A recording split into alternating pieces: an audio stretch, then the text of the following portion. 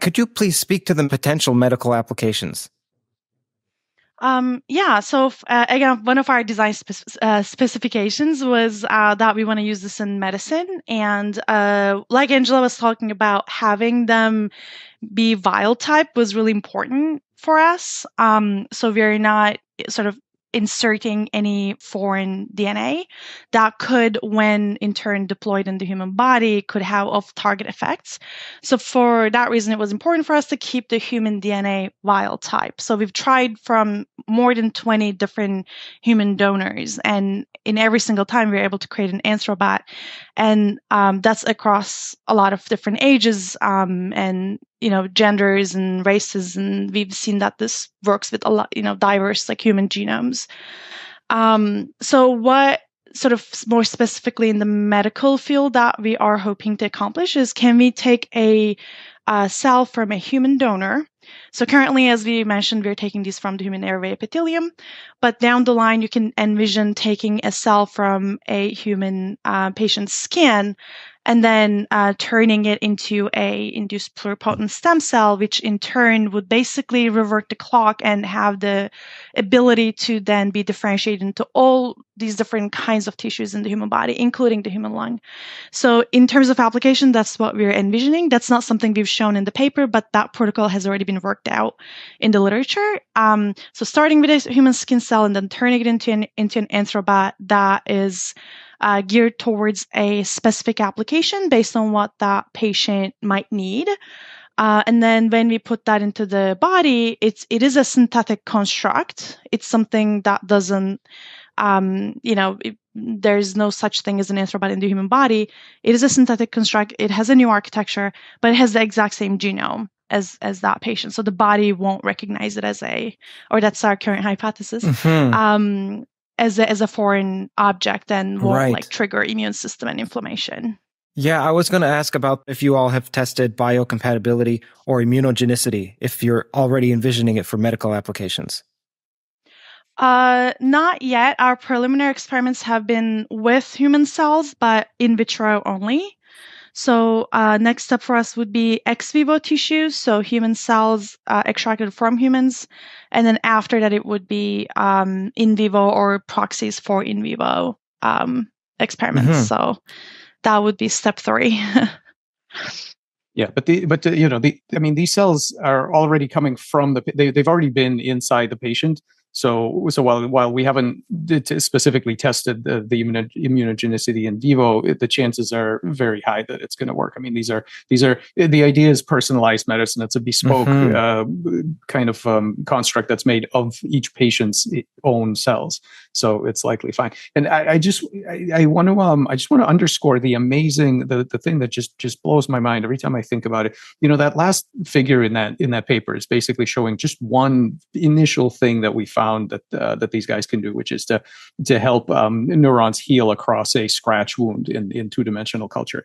Just to think about that, the tracheal cells that are sitting in your body, and they sort of sit there quietly for decades doing their thing and using their cilia to waft little particles and mucus and stuff up out of your lungs.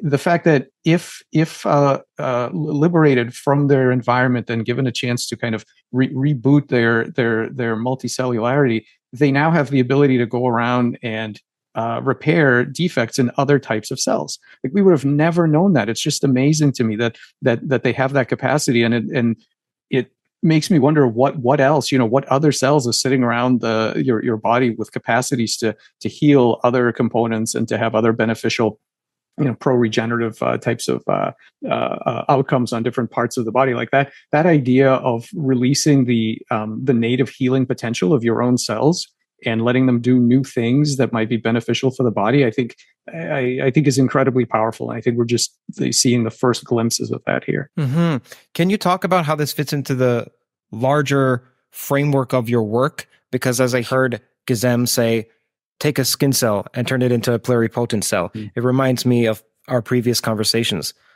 Yeah. There's a few the kind of applications of these are in several different directions. On the one hand, we certainly want to use this for very specific practical purposes. So we think that once we gain a better understanding of their kind of native functions and a little bit better on the programming end, we will be able to address all sorts of very specific conditions, and we can sort of run down some of the early ideas that we have. But there's a bigger picture here, which is using this biorobotics platform as a kind of simplified model system in which to crack the morphogenetic code. Think about all of the problems of biomedicine, including birth defects, traumatic injury, or thus failing to heal from traumatic injury, cancer, degenerative disease. All of these things have one thing in common, which is that they would go away if we had the ability to tell groups of cells what to build. Right? That's the major rate limiting step for regenerative medicine, is that we do not understand how cellular collectives make decisions. We're pretty good on the hardware side for individual cells, right? So we know how cells differentiate. We know what the various lots of various genes do and how they interact with each other and so on. But this idea of how do collections of cells make decisions that they're going to make a hand versus a foot versus something else, and more importantly, how we communicate our patterning goals to them. That is, if you want to build a new organ, or you want to repair an existing organ, or you want to make something that has never existed before, what information do you need to give to these cells, and what interface can you use to get your goals across to the cellular collective? And that, I think, is critically important for unlocking the promise of regenerative medicine. And so that's what we're starting off here, because you really have to before you can use all these fancy programming techniques, and that includes not just the traditional synbio that people are using, but also the stuff that we do in our lab, which is bioelectrical kinds of communication with networks and so on. You really need to understand what are the baseline plasticities and competencies of these cells. What do they already know how to do, and why? Why do they make decisions and to take specific paths through anatomical space and build specific kinds of anatomies and so on? And so I think that's in the greater scheme of our lab's work, which is to understand how to communicate with the collective intelligence of cells.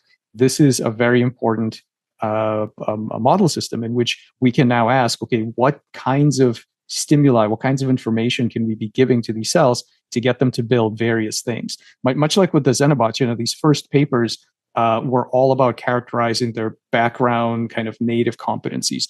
We didn't engineer the heck out of them with new genes and all this stuff. We can, and we probably will in the future. But step one is to understand how do collections of cells make decisions about what they're going to do. Michael, can you also indicate, again, these are two different papers here that have an overarching theme, but outline how are they distinct and how are they the same? So one has to do with anthrobots or biobots, and then the other has to do with this embryonic communication and the resilience. So please. Sure. Yeah. The common, there are many common themes, but one important one is collective decision making. So it's again this idea of so in the case of the anthrobots, it's a question of understanding how groups of normal cells with normal human genome derived molecular hardware are going to decide to work together to make a specific new coherent construct with new behaviors, new functionalities, and so on. In the case of Angela, this is and the cross embryo morphogenetic assistance. It's the idea that standard developmental biology studies how cells cooperate to make a nice embryo.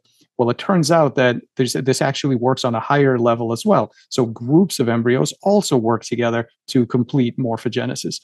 And in both of these cases, what we want to understand is where is the information? What is the collective intelligence of these cells? What kind of problems are they able to solve? So in the case of the anthrobots, they're able to they find themselves in a new environment, in a new kind of a new scenario, and they're able to put together a very coherent form that is able to live for weeks and have certain functions and so on.